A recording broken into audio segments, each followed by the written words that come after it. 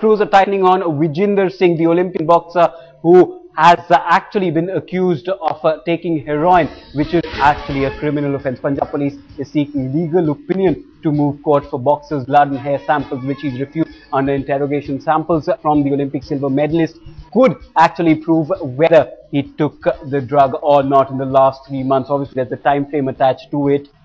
That's the breaking news that is coming in at the moment. We'll go across to Manaman Singh China, who joins us for more. Manaman, give us the details of what exactly is the petition and where has it been moved by the Punjab Police?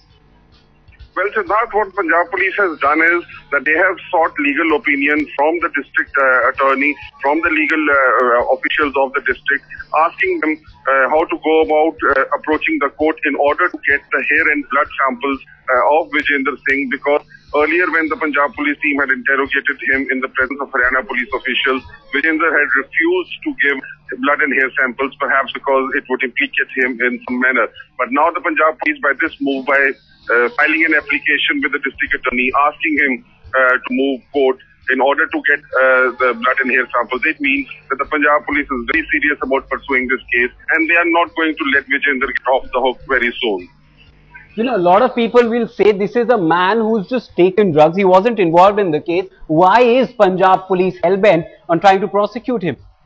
Well, that itself is a big offence, considering the fact that he is, though it may not be per se in the legal terms, but the fact that he is a sports icon and the fact that he is a deputy superintendent of police in Haryana, he cannot be going around cahooting with drug smugglers like Anup Singh Kalon, getting in touch with them and then taking drugs, which at least by Ram Singh's confession that Vijender took those drugs. However, the police want to get to the bottom of the case and find out whether he was dealing in drugs or not. This can only be done once Vijender Singh is interrogated in detail and once it is proven that he indeed took drugs.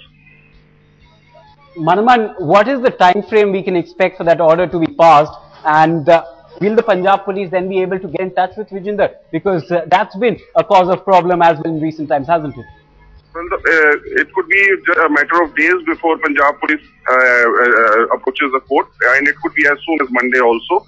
And then perhaps the court will give notice to Vijender to respond, because by law they would be required to do so. So the entire process could in fact take about a week before Vijender is made to give the samples. And it must be pointed out that time is of essence here, because if Vijender has taken heroin, it would only remain in his body till a certain period of time, and once the Punjab Police lose that time period, they would not be able to pinpoint anything.